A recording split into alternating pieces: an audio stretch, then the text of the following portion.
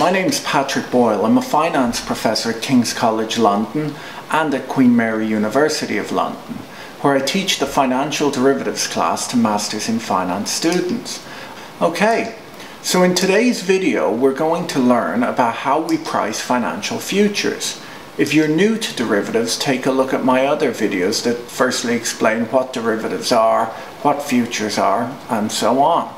Subscribe to the channel if you'd like to learn about other derivatives, things like option swaps, credit derivatives.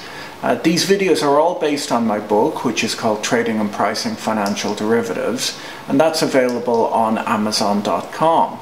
If you're really interested in the topic, it might be worth taking a look at that. It's also available in a lot of libraries.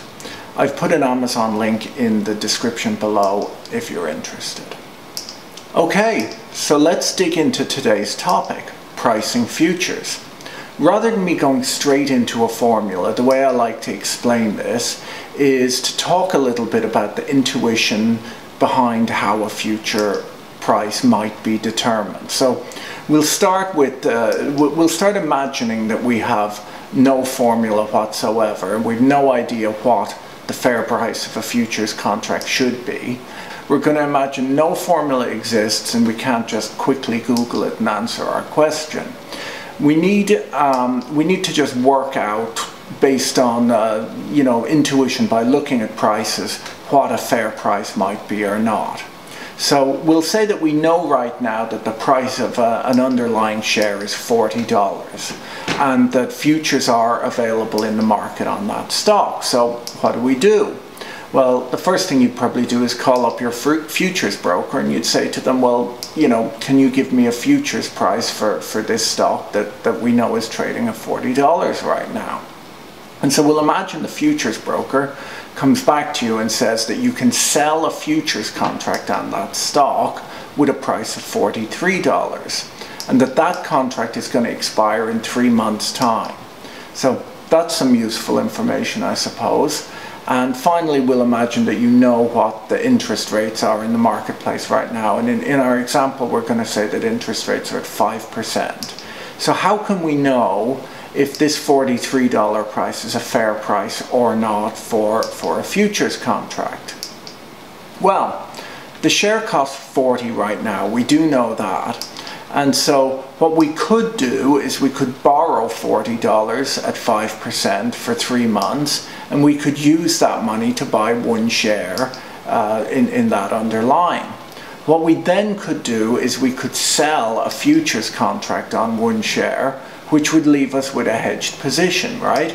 Because we own one share, which we paid 40 for, and we've entered into a legally binding agreement to sell that share to someone else at $43 in 3 months' time. So no matter what happens at expiration, we're going to be paid $43 for that share that we did just buy for $40 right now. We'll be handing over that share to our counterparty, receiving $43. Now, because we borrowed the money to do this transaction, we owe our bank some interest on the $40 we borrowed. So we owe our bank $40 times e to the 0.05% times 3 over 12. The reason it's 3 over 12 is it's 3 months out of the 12 months in the year. And when we run that calculation, we come to $40.50. So this transaction would have earned us $43, which is what we're going to receive due to our contract, minus $40.50, which is what it cost us to buy that stock and to pay the interest on that loan. So $43 minus $40.50 gives us $2.50 per contract. So we seem to have made a profit of $2.50 in this deal. Now, we'll stop at this point and explain why we borrowed the money, because a lot of people often get confused by that idea. Why do we owe this 50 cents in interest to the bank? Maybe, for example, you already have the $50 sitting around in your back pocket. The reason that we have to take the interest rate into account is because we have to charge ourselves for the use of capital. Had we not entered into this transaction, that $40 would have sat in a bank account for 3 months and earned us that 50 cents in interest. So in finance, we always take into account the interest rate because a dollar received today is worth more than a dollar received well out in the future. So the transaction in this example would have earned us $43 minus $40.50, which was $2.50 a contract. If we had the opportunity, we should definitely do this trade, right? Because it seems to be a risk-free profit, and we should probably do it in as great a size as is possible. The counterparty would have been losing money and the exact same amount of money as we happen to make on that transaction. So what they would have to do is they would have to adjust their futures price quickly to fair value in order really to avoid bankruptcy. Now, we don't still have a formula, but we've worked out that $43 is not a fair price. It's not a reasonable price. So let's try again. Let's use another price. So once again, the share price is $40 and futures are available in the market on that stock. So you call up your futures broker again, but this time they tell you that you can buy a futures contract on that stock with a price of $39 and that contract will expire in 3 months' time. Once again, interest rates are 5%. So is this a fair price? Well, once again, the share costs $40 right now. In this example, we could sell that share short for $40. We'd receive that $40 and put it in the bank, and we'd earn interest on it for 3 months. Now, without even running the calculation, we know that with that 5% interest rate, as we did our calculation the last time, that we would, in this case, be earning 50 cents in income. Anyhow, let's move along. At the same time, we could buy a futures contract, right? So we're short the stock and we're buying a futures contract which will hedge us on 1 share in this example.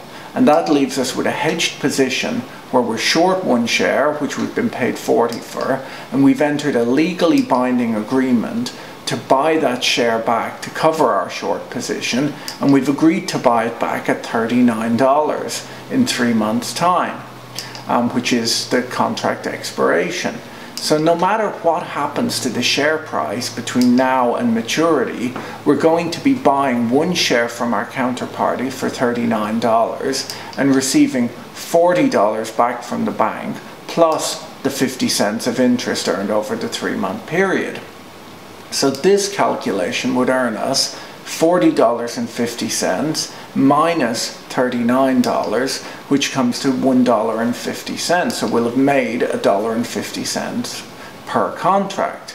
So once again, if you had the opportunity to trade at that price, you should do it, and you should obviously do it in as many contracts as possible.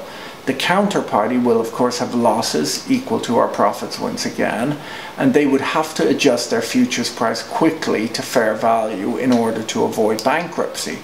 And that's actually something that would happen quite naturally in the market, because if the price of the futures was out by that amount, there'd be an awful lot of people buying the futures, there'd be an awful lot of people selling the underlying against it, and the buying price would be the buying pressure would be driving up the price of the futures, and the selling pressure would be pushing down the price of the underlying until they actually moved to fair value. So hopefully by now you've probably worked out what the fair value of this futures contract is. It's $40.50, right? So we don't have a formula, but we just look at what would happen in the various scenarios, and we're able to work out the fair value of a futures contract. So let's now actually just look at the formula.